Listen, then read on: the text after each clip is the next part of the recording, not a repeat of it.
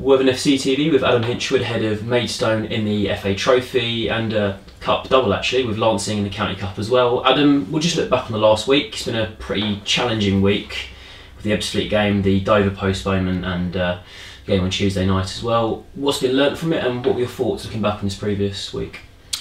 Yeah, that's exactly it. We've got to learn from these two games. Obviously conceded 9 goals in 2 games, only scored 1, so there's plenty for us to learn from and improve. And I think that's just the harsh reality of this league. You can get an unbelievable result one week and then within a week later have them kind of results behind you. And Weymouth have definitely improved, picked up. They're one of the informed teams in the league, and you catch these kind of teams at a wrong time. They're full-time outfit. I think they do like the hybrid model, so like 3 mornings or whatever. So I think go back to your question, the lessons that we've learned is we've got to definitely defend our box with more aggression. And just keep believing in what we're doing. I think teams seem to come here and press us with a high press, and we sometimes abandon a little bit of what we're good at and go back to front a little bit too quick, which we're probably not too good at. And just keep that faith and that belief in what we do and the process that we try to play through. That's what it is. We've got to learn quickly. We've got a good group, and I think some of us, the players that are playing don't look like they look like they're frightened to make mistakes, and there's no way to play sport. And that's going to be my message really for the players to just go out and play and enjoy it, and you've got to enjoy ultimately what we're doing. And I feel some of them playing with a little bit of fear for whatever reason, and that'd be the message, just really go and enjoy playing for a big club like Worthing, and in the style and manner that we do. And there's definitely spells about this season as well. As you mentioned, we've had some real high results with obviously the Havant game that was just before this previous run, so there's definitely that ground to build on for those results. No, definitely. I think if we go back, probably 22 games now we've played this season, and probably over 50% of them there's been from good performances. In there's been some where we played well for 45 minutes and not turned up for 45 minutes for whatever reason.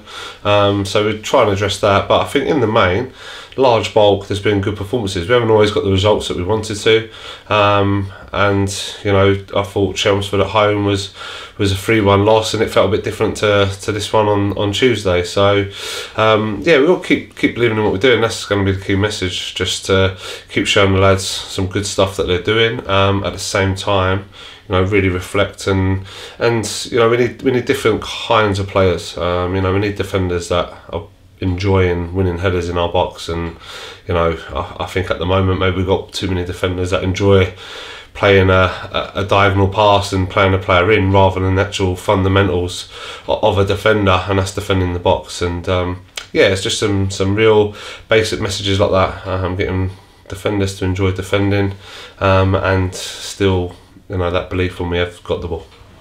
Fresh start for the team, coming away from league action for the next week, as we said. Maidstone on Saturday. Big trip. They were the champions of our league last season. Big doubt in the National League outfit. How do you feel going into it? Obviously we have 1 or 2 players back. It's a great game to be a part of and playing. They'll obviously be keen to come away from league action and look to have a cup run, and see us as a good opportunity to do that, no doubt, at home. But at the same time we've got to go there and confidence, lick our wounds from the last 2 games, and play without that fear, and just enjoy going to a great club and a great stadium, big crowds, and really embrace it, and try to put a bit more endeavour into the things that we actually enjoy doing, rather than having that fear in our game. Been a few injury issues lately, so just thinking of the squad going into this game, a few players missing. Obviously Tutty, Barker, Reese was missing on Tuesday, Keeley and Aaron had a bit of a knock as well. How are all these guys looking? How's the squad looking going into Saturday? Reese was just not selected. We just changed things around, so he's just obviously played a lot of minutes and looking at 1 or 2 things there. So he'll be more than fit and available. With the others, I think Lewis White, Aaron Racine, Danny Barker, hoping to all be out there training tonight. Whether they can all get through 90 minutes, I don't know. Alex Parsons and Joe Ryan are struggling from the other night. Obviously, Alex's first involvement in a long time, so that's to be expected. He's not going to come back in and play Saturday, Tuesday, the length of time he's been out. But a very valid addition moving into the lot of games that we've got. So hoping he'll be available for Tuesday, if not Saturday. So yeah, it's there's one or two missing, but then we got a few back as well. So yeah, it's good squad at the moment. And like I say, no matter who's available or not, I believe in the players that go out on that pitch. Others wouldn't be here, and it's down to them, like I say, to really relish that opportunity and try and keep the shirt. And that's got to be one of the messages that we send to the players.